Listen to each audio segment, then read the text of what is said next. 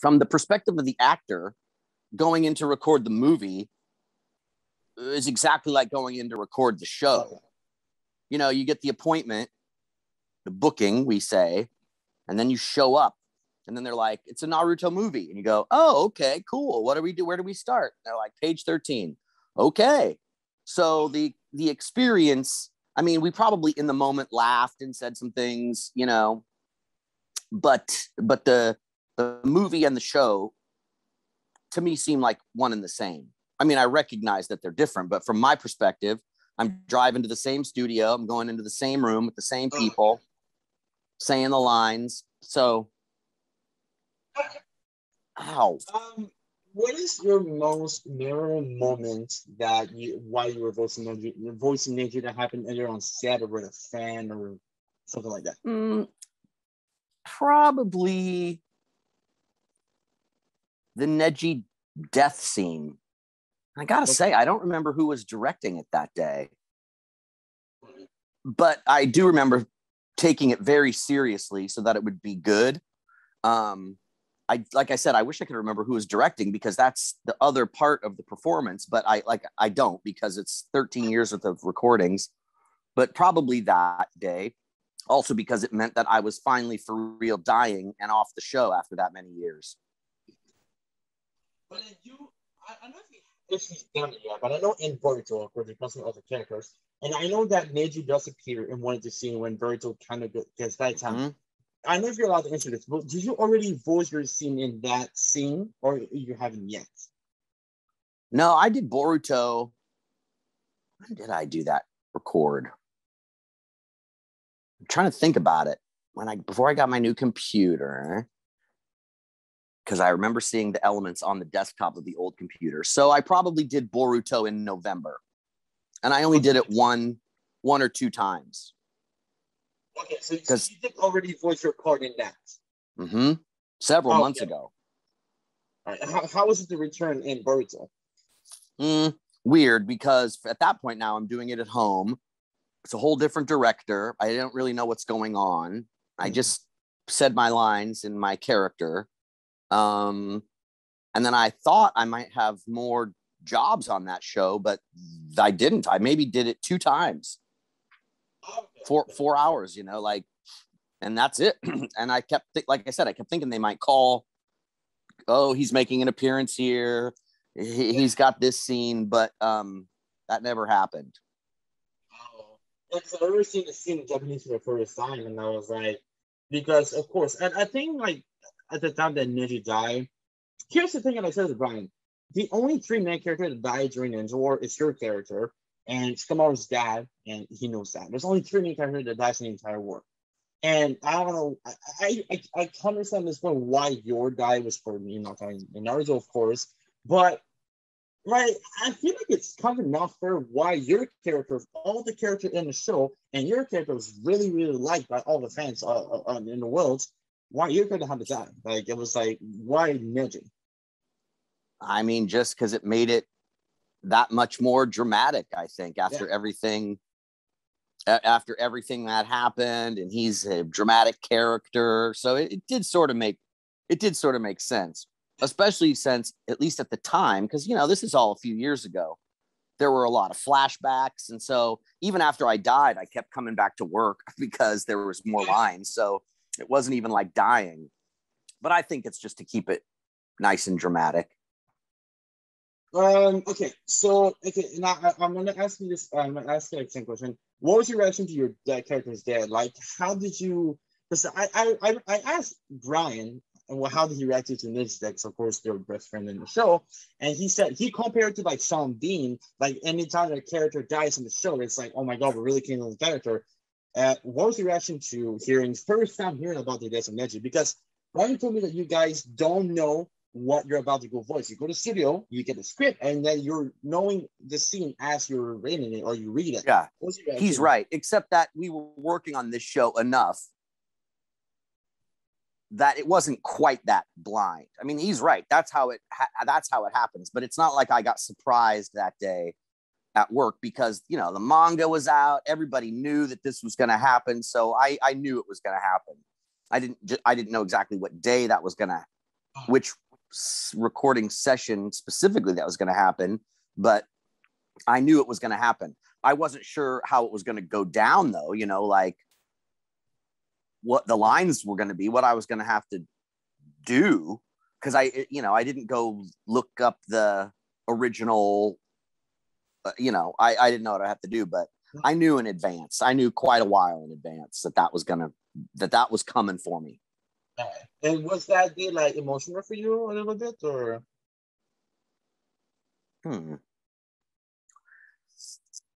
Not emotional per se, but certainly after you record that, you're like, wow, my character that I've done for 13 years just died. So it's pretty heavy on that level. But then, like I said, on the other level, we all joked because I bet it wasn't even 2 weeks before I was back in the studio recording Neji for a flashback episode, et cetera, et cetera. And so from the standpoint of my actual life, he didn't die. I kept going to work. Yeah, okay. Interesting. What's your favorite other Naruto character except for your own character?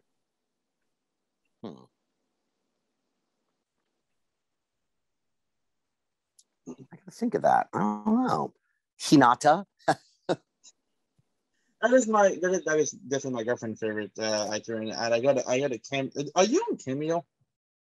No. I people talk to me about Cameo, but I haven't signed up. Because my girlfriend, again, she's a huge Naruto fan, and she really and she didn't know what Cameo was before, and I got a Cameo for Stephanie Shea, the voice actress of Hinata, and had like she was really happy. All right, so Hinata, how about Hinata? Your relationship with Hinata changed a lot through the entire show, right? You start kind of like not being enemies, but you don't like each other through the show. You know, you're like you're cousins, but that's pretty much it. And then you fight her. I'm so hard on her, yeah.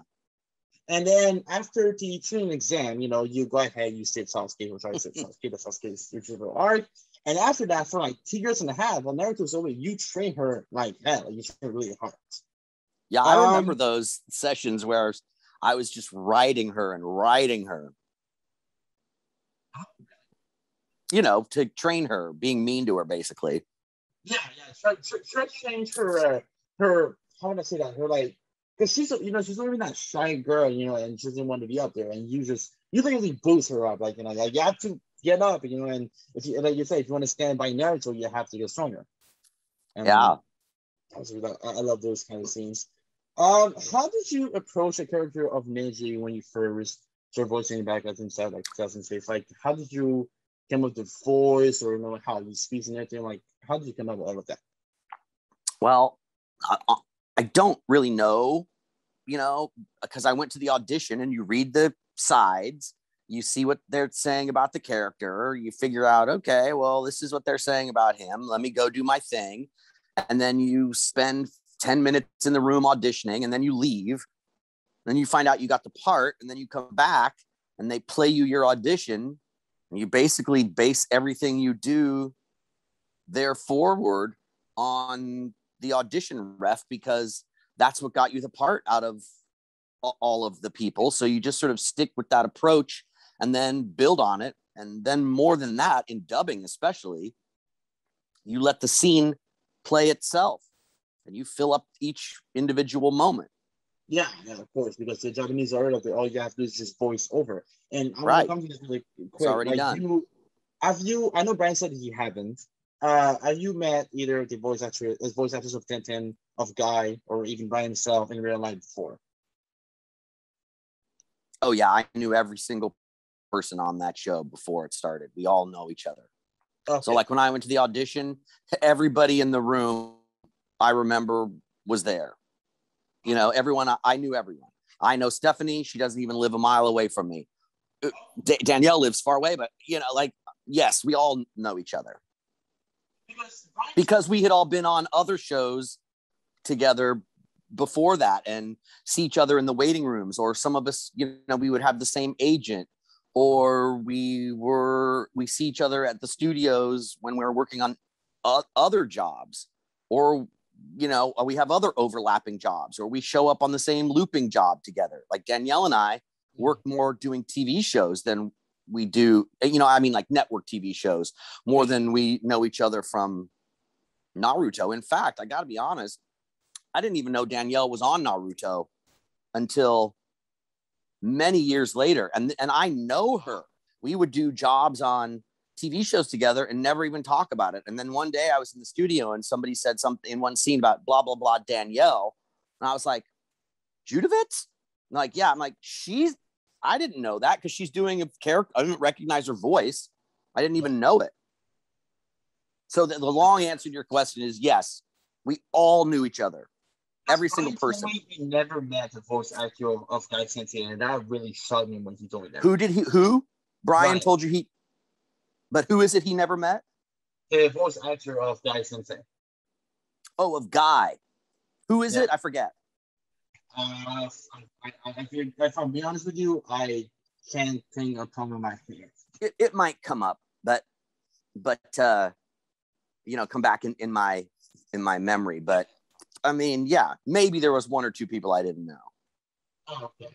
But what was your favorite fight scene that I know you film a lot of fight scene, but what's your favorite fight scene you voiced or you film, I guess, during Naruto and after Superman? Wow. Probably, I guess, I can't remember specifically if it was Sasuke in the darkness, but when we were in that alternate reality where the tornadoes kept happening, am I remembering that correctly? And you fought back before saying Ninja, you fought back in Naruto. You're talking about the war. Yeah. But I don't think that's Sasuke in the darkness. Kiba and children. Yeah. But we had to have a lot of battles in that other world where we were outside. And I remember a lot of sandstorms and stuff like that I had to see through with the Byakugan. All right. But otherwise, fight scenes, when you're the actor, go like this. That's all you do. You don't have very many lines. You're just making noise. And the fight scene takes place in the picture. Yeah, that's what Tom told me. Like when he voices like the video games, you literally have to do a lot of those voices because in the video game you can get, hey, you have to do those weird noises, and that told me it's like an hour of just doing those kind of weird noises for like a day. Yeah, in a video game, sometimes 50% of your line count is efforts. Fully half of the lines. Huh. Oof. Yeah. So the most recent game that you voiced, I don't know, was Naruto the Birth of Shinobi Striker. Your character came back in that game. I think it was late 2020, if I'm not mistaken. Yeah, it was late 2020. In a Naruto game? Yeah, Naruto the Birth of Shinobi Striker. I guess I remember that Naruto video game out of nowhere. So that came out of nowhere. Like you were like it was something like the Storm series because that was like that was basically the show put into video games, like the Storm 1, 2, 3, and 4. But Naruto the Birth of Shinobi Striker, again, you did. I don't know if you voiced or you just took your voices from the show and past video games. And did you voice that? No, I had to go. I did that job. I didn't have to go. I did it here from home, like we've been doing all jobs for a year and a half. But yes, I did that video game here at home. I don't remember when. Sometime within the last year and a half, I think. Yeah, it was a DLC character, so you had to buy it. It came out in December 2020, sorry. It was probably a couple, I don't know how long it takes for the voice to go to the video games and stuff like that, but all right. All right, now, so like I said, my girlfriend wanted you to say 2 lines from the show. One of them was the line that you said in Naruto before you go and go chase Sasuke. I don't remember that line, but oh, I don't remember it. No, you'd have to tell me what it was. I have no idea. It's a line of sometimes your eyes are better than mine. What? Your eyes are better than mine. Like that, you mean? Yes. Who did he say it to? Your eyes are better than mine, Naruto. Remember. It's weird, and the other one, and I have this knowing to do this. But my girlfriend was also asked if you could do your classic 6-4 palms through the 2 to the 6-4. So the like 8 trigrams, 64 palms, like that one. Yes, Two but like, all I remember is 8 grams 64. I don't remember the other numbers. Oh, it's 2, 4, 8, 16, 32, 64. So you just add times 2 every time. 2 trigrams. How many palms come after 2 trigrams? 4? 2, 4, 8, 16, 32, and 64. Right. So like 8 trigrams, 64 palms. 8 times 8, right? 2 times 2 is 4. 2 trigrams, 4 palms. 4 trigrams, 24 palms. I can't remember. I have a script. I don't have to memorize this shit. Somebody said, and she compared her voice to the Japanese voice of Hinata. It's like when she did that, she also did that, I think, like 2 or 3 times in the show. She did 64 palms once during the war. And your character up here said, like, yeah, she thought 32 was her limit. Your character comes, and I guess one of those flyby scene, and says, you can reach 64, and she does 64. And then she said, Hinata in the Japanese speaks faster than the English version of the character. Is it the same for Neji? Like you presenting like when you're voicing over, is the Japanese version speaks faster than your Neji in the English version? Sometimes, yeah, because it's as simple as Japanese words and English words being different lengths. So regardless of whether the actor is talking fast or not, it just comes down to the amount of time for that line in the rundown. So yeah, sometimes it's fast, but that's more because the English has more syllables than Japanese to say the same thing. So more than how fast they're talking is it's what do I have to do to make it fit, fast or slow. But usually things like 8 trigrams, 64 palms in Japanese, it's kind of the same length. They say they sound like this: 8 trigrams, 64. I mean, it sort of just sounds like the same. But Japanese might be faster because again, there's more syllables and everything, and some Japanese words like English. In which case, I have to say 8 trigrams, 64 palms, like that, you know. Or on a video game, sometimes you have to talk really fast because you have to say it in exactly the same amount of time, and sometimes it's fast. Even sometimes you have to rewrite it. I didn't know that. But it's hard to rewrite things like, 6 trigrams, 32 palms or whatever, 36 palms, because that's what it is. He can't really rewrite that. It's what it is. And now I'm going to ask you this, and this is just a personal opinion that you answer that. So if your character didn't die during the Ninja War, what in your own mind you think would be a perfect death for Neji if he did? Because I did ask that to Tom, and I asked Brian, and I want to ask you, what would you like to be your character's death if he didn't die by those big woods fire that killed you? Wow, it's hard to say if you like your ideal death, but I suppose it would either be a dignified death of old age as a sensei, or some epic bloodbath pile-on, where monsters and all sorts of creatures pile on and rip him to shreds. Something epic. Okay. That is, like, here's the thing, right? If Naruto was like rated R, it would be such a. I know it's PG-13, but if it was rated R, it'd be such a different show. Oh, I know. There could be cursing and all sorts. Oh yeah. But there's a little bit of cursing. Naruto says "what the hell" a lot. I'm not that. Yeah. But I think that's the most written they've done was "what the hell." Right, because I don't remember if it was Naruto, but we also had to change things that said "kill." Yeah, because there's stuff in Japan. I know for like an example of the changing they did. I know in Japan, the Japanese version, when Asuma smokes, it's a different cigarettes than the American or the English version of the manga, because apparently those cigarettes were illegal or something like that. There's stuff that had to change from Japanese to English and Christian other languages too there. When it comes to the manga. Again, I'm not sure if it was Naruto or not, but for TV purposes, they want to be very careful of things like kill, the words you used regarding death, murder, and stuff like that. I want to ask you some quick random questions, and all you have to do is off the top of your mind, tell me your answer. And if you could do it with the Neji's voice, that'll be awesome if you can do it. All right. What is your favorite food? Fruit or food? Food. Fried chicken. All right. Favorite movie of all time? Tootsie. Okay. Favorite TV show of all time? Let me think about that. What would be my favorite TV? Downton Abbey. Oh, mine has to be The Walking Dead. I love Walking Dead. What's your favorite drink? Favorite what? Drink. Pim's Punch. Oh, all right. Who's your favorite actor? Voice or just on-screen actor? Wow, who would my favorite actor be? Keanu Reeves. The John series. Man, I don't know if you're a fan of John. Well, probably and the. Yeah, I like those. I like those movies. Those were good. Yeah, that's really good. My favorite actor has to be Chadwick Boseman.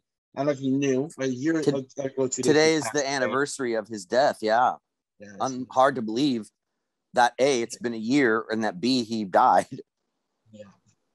And my other favorite actor, it's been for a long time, and I'll never change. And I was keeping this in my mind. Is Clint Eastwood. I love all of his movies. He's a good director. I love him as a director and also an actor. The Bad, the Good, and the Ugly is one of my favorite movies of all time. I know it's an old movie, and probably a lot of you guys be watching this probably don't know what that movie is, but if you haven't, I highly recommend you. It's a classic. Sometimes in my directing, I say a little more like Clint Eastwood. I say that as a direction. Favorite actress, voice or on screen again? Meryl Streep. Meryl Streep. Oh, she got so many Oscar. Like it's Marvel or DC? Oh God, don't get me on that. I suppose I'll say Marvel. All right. And then final question: Batman or Superman? Superman. All right. Let's be here for now. That's the question I ask you. If you have anything that you want to promote, if you want to, let me know. Let me know on Instagram, and I'll put everything in the description of the YouTube video. And I suppose that if I only had anything I wanted to promote, it would be for people to keep watching Demon Slayer, a show that I directed English, and to watch season 7. Yes, and now I've season 7 of 7 Deadly Sins, which is out half on Netflix, and the other half we just finished, so it's coming out. So for now, 7 Deadly Sins and Demon Slayer, I want to promote, but not as an actor, as the director. Did you direct all the episodes of Demon Slayer in English? Yep, all 25, 24, however many there were. I didn't know that. And the movie, and I directed the movie as well. English dub. That anime has a great feature for sure. Like it's Mugen Train. The Train movie too, and season 2 is coming in October in Japanese. Right. Yeah, I can't wait. I honestly can't wait. Like that show is just. Yeah, season 2 is coming up, but it's far still a ways away. Yeah, for the English dub, of course. Yeah, but I'm waiting for the English dub to watch it. I was like, when I first started, I was debating to watch it in English dub or Japanese. And my girlfriend was like, I want to watch it in English. But I grew up watching anime in Japanese. Like when Naruto was first hearing on TV, I was and then reading the subs. Totally. Yeah, I'm used to reading while watching. Mm-hmm. I'm not trouble doing that. My girlfriend can't, so I probably wait for the English. But again, thank you so much, Steve, for doing the podcast with me. I appreciate it. Well, thank you. I hope that you got a good episode out of this. Yes, and next week, don't forget, guys, we'll be interviewing the voice actors of 1010. So we'll have there's no way that I can join the voice actor of Guy because he has like no social media, so it's kind of harder to contact him. I wish I could, but next week we'll complete the trio of your team Guy, except for Guy himself, which is kind of sad, but it is what it is. Thank you so much for joining on the show. Again, go ahead, guys, and watch Demon Slayer, the English dub version. And season 7 is Demon Slayer. 7 Days Sin. I thought season 6 was the last one, but apparently it's the second one, I guess. Nope. Yeah, the season 7. Half of it's already up now, and half will be up shortly. All right, all right. Well, again, thanks so much, Steve, for joining the show today. Thank you so much for inviting me. It was a pleasure. Can you please end this with a rotation for your character? I will say 8 trigrams, 64 palms, 111 palms. Didn't every once in a while he get crazy? I'll make up something new. I'll just ask some real palms. They'll feel right. Well, thank you, Steve, for joining us today. It was a great pleasure. I'm 20 now. I've been watching since I was 5 years old in 2006.